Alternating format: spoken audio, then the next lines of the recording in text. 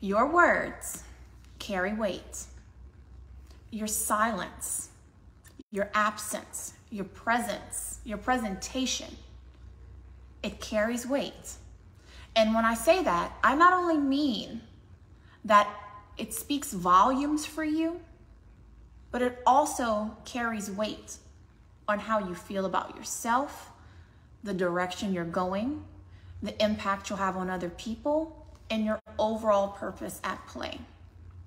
And I have not been on here in a minute. And I know in the past I've talked about being still or the importance of learning lessons and just taking everything in.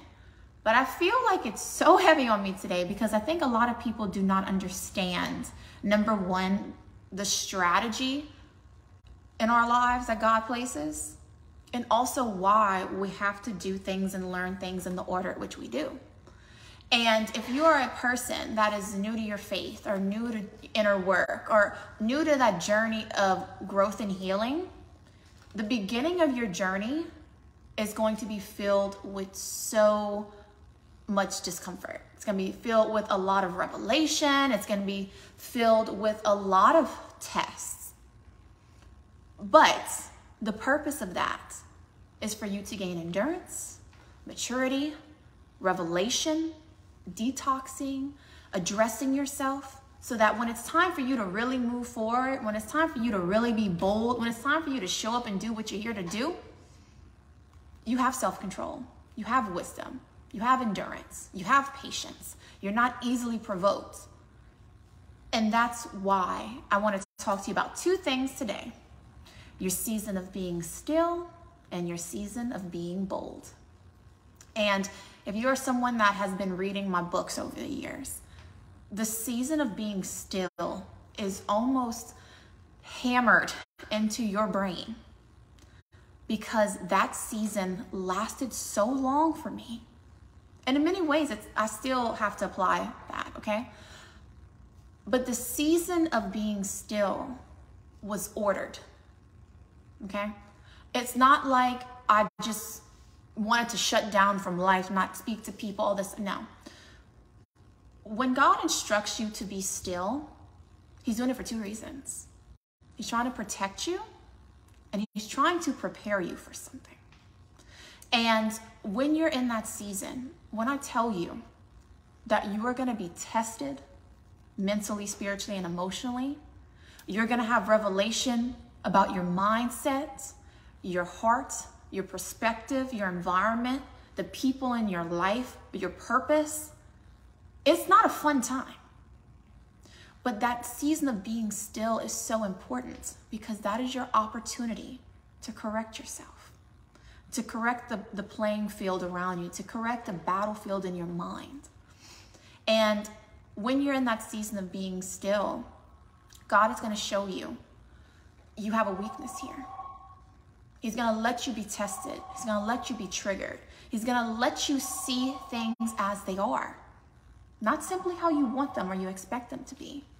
Because the bigger lesson is, I have to take some things away from you before I give you some things. I have to purge and prune you so I could prepare you for some things, so I could properly position you. And in that season of being still, you're going to realize that your journey is going to have far few people in seats than you expected.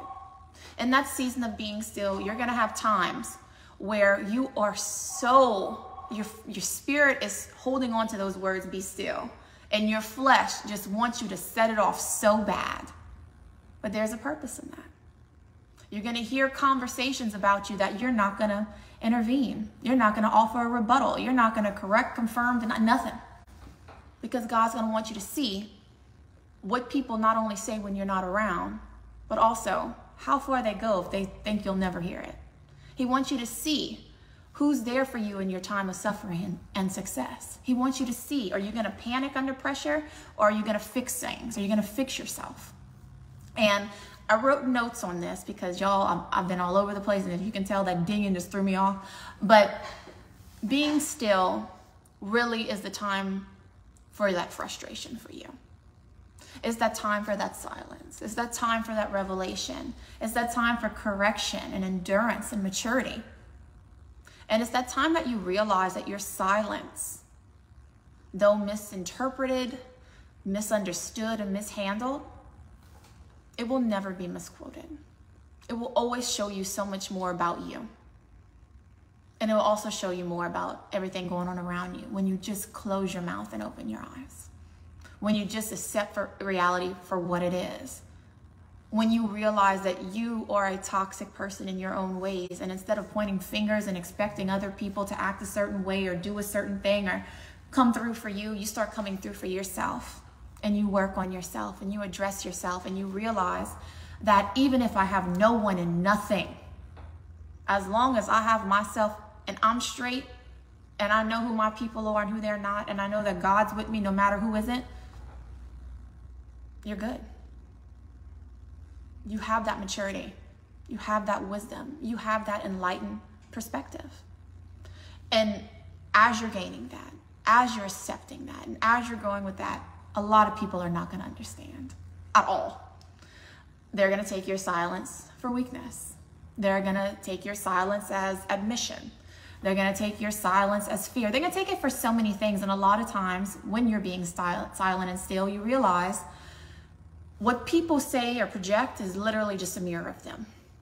So if you're silent and you're still and you're in your season of isolation and you're in your season of inner work, and people are immediately insulted, or they blame you for things, or they claim things over your life or assume things, let that also be a revelation to you that that's what's in them. Again, being still is about revelation and correcting yourself. But the beautiful part about being still, no matter how long that season lasts, whether it's months, years, a decade, God will always make it very clear to you when you've graduated from that season. Because he'll test you and he'll reveal things to you, but he'll also show you too. You don't need to clap back, but it's time for you to speak. It's time for you to share. It's time for you to give your testimony. It's time for you to be unapologetic about the truths of your life. It's time for you to take off that weight and that baggage that you're carrying that was never yours to carry, that you never deserved, or that was never intended for you. Because when you're in a season of bold, you realize that's the season of speaking. That's the season where you can share all the things that you learned in your silence. That's the season where you can look back on your frustrations and see the fruit that came from it. You can really see, truly, the amount of patience and gentleness and self-control and understanding that you possess. You now see the fruits that those frustrations left you. You can see that revelation within you, around you, was all tied together so that you can rise to the occasion, so that you can level up mentally, spiritually, emotionally, professionally, personally. And that all those things that you corrected within yourself, that were confirmed within you, now you can confirm them in other people. Now you can share them. Now you can talk to a person without being overly emotional or being provoked or being agitated or being offended, and say, this is the truth of my experience. This is what I've learned. This is what I've been through. And I see that you're here. Now let me help you get out. I see that you're here. Well, let me help you navigate those emotions, navigate those feelings, navigate this season of your life, because I've been there, because I know what it's like and I get it. Every single thing that you go through, there's a purpose for it. And I used to hear that, and I would roll my eyes so hard, because I would literally sit there and be like, I don't understand how.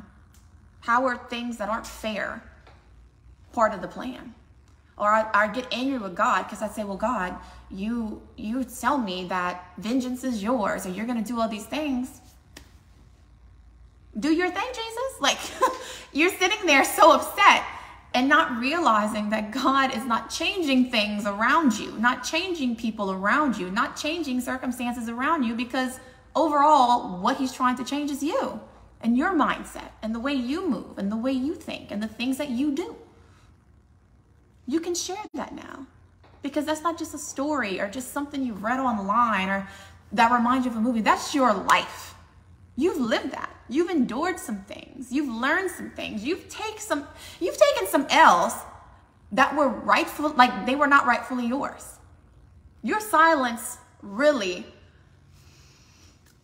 you realize that I'm either going to come out of this with the patience of a saint, or maybe I should join the Crips. Maybe that was your point. Maybe that was that place for you at some time. But now that you realize it was for your wisdom and your overall good, you really look back and you're like, I needed all that.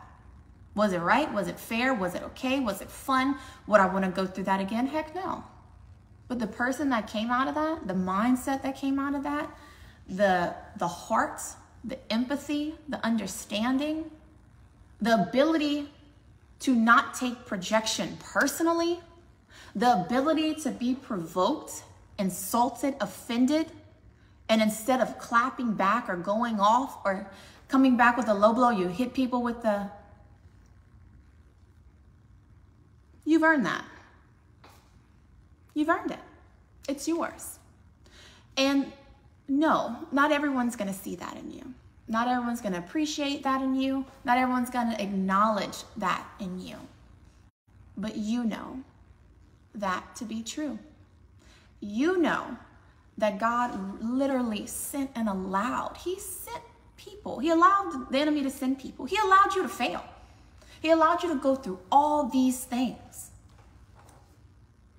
Because if you handle it right, if you give things to him, if you learn from it, if you apply those lessons, he won't only trust you, but he will take you places, have your name mentioned in rooms, put you in levels that don't even make sense because you were obedient and you learned how to be still.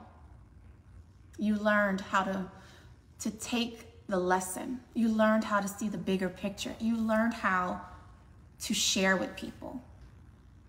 You learned how to use what was intended to destroy you to develop your character, to develop your testimony, to develop your mindset, to develop your platform and your purpose. You did that. And the same goes to things that you might look back and have regrets on and say, man, I wish I would have handled this a different way, because we all do that, right? Especially as we grow, we look back and say, oh, had I said this or not said this, I would have tried to do this, or by trying to fix this, I made this worse, and blah, blah, blah. That was allowed to. Because even in that, you gain empathy, because it gives you a lot, it changes the amount of grace and mercy you give to people when you see yourself. When you look at how someone handles something and say, you know what? That wasn't okay.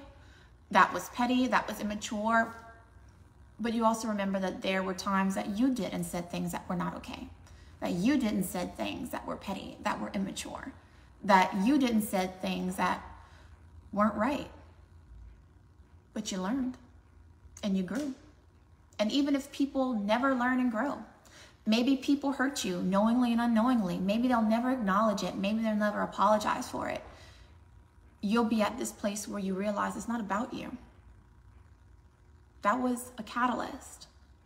That was a teaching opportunity. That was my testimony in motion. Because it's not about everybody else and how they treat you all the time or how they make you feel. It's what you get from it. It's your response to that revelation that really leads you to rise in your life. It's your response to having the world seemingly be so loud, but you still sit there and you quietly soak it in and you quietly learn from it and you quietly embrace what God's trying to do in your life. So be bold. And someone said God is calling again. Someone is calling. Someone is faxing. But use all that. Remember, use all that was confirmed to you to be confirmation. Not only just for you, but for other people. Use what you endured to empathize with someone. Encourage them, empower them, educate them.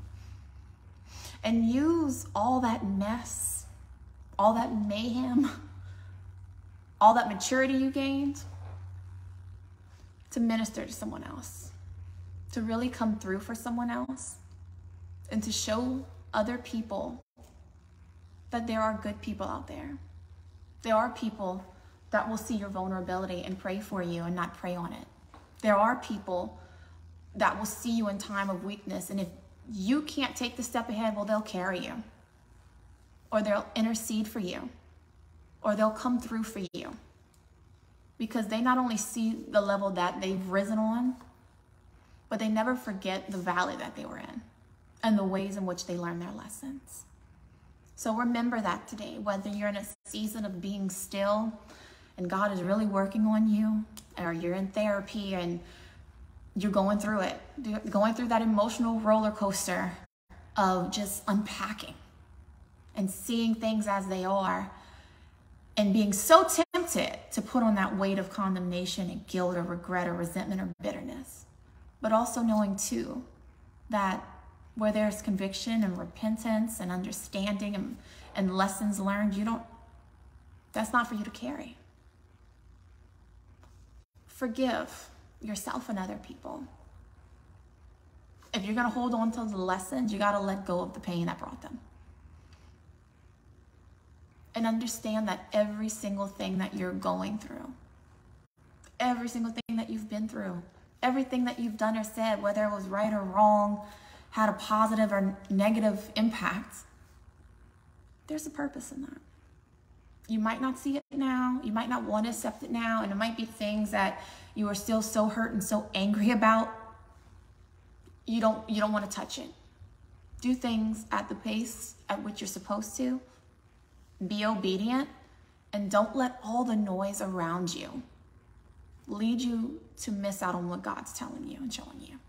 The world can look like all these things, and people can promise things to you. People can claim to have your back, or no one has your back or your best interests at heart like God.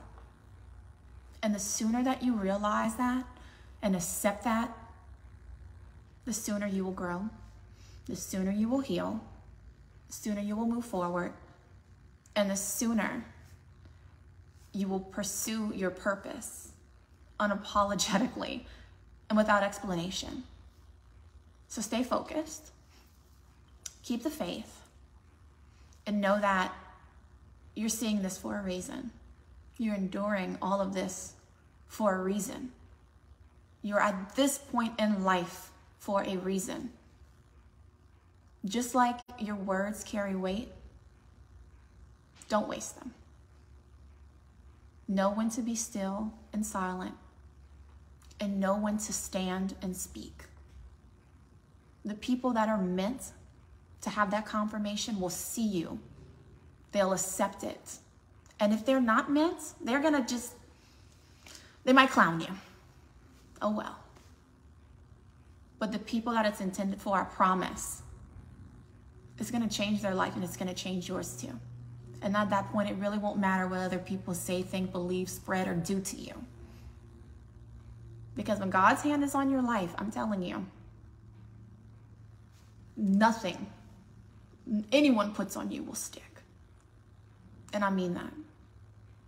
So hold on to those words. Remember that yours carry weight. And know that there are seasons for a reason. Obey, and I promise you will come out of them far better than when you walked in. So I love you. Have a great weekend, and we'll talk again soon.